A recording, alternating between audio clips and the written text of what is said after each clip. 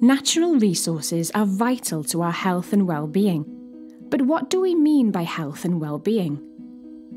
Good health refers to our state of physical, mental, and social well-being, in which disease and infirmity are absent.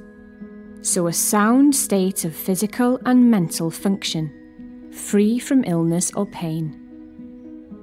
Positive well-being relates to the state of our welfare at a particular point, feeling comfortable, content, secure, happy, a state of wellness. So, positive health and well-being means experiencing good health and enjoying feelings of wellness.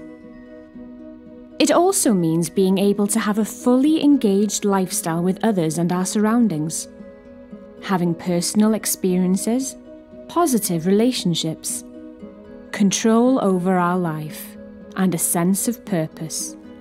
Good health and well-being, therefore, isn't simply the opposite of ill health, but is a broad-ranging assessment of a person's quality of life. The World Health Organization states that this broad-ranging assessment is affected in a complex way by a person's individual physical health, psychological state, personal beliefs, and social relationships. A person's ability to work and learn, and the quality and availability of these. A person's relationship and interactions with their natural and built environment, and broader societal issues such as policy, economics, and our global ecosystem. These are often called the wider determinants of health, and our natural resources cut across all these factors, whether that be the availability and state of the natural infrastructure that surrounds us, or how we interact with that infrastructure and others.